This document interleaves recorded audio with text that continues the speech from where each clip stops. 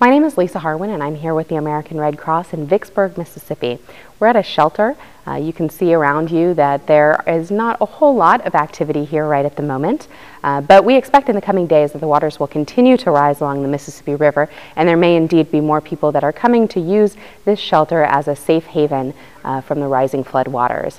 Right now we do have just a couple of residents here. One of them actually is a school teacher from the local community who, of course, her elementary school is already flooded, and she has great concern for her students. In the coming days, again, there may be more folks using this shelter.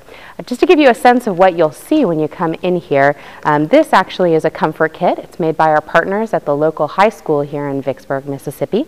It's filled with things like toothpaste, toothbrush, the essentials that people need and often don't have when they have to leave their homes quickly after evacuation. We of course also have kits not just for adults but also for children.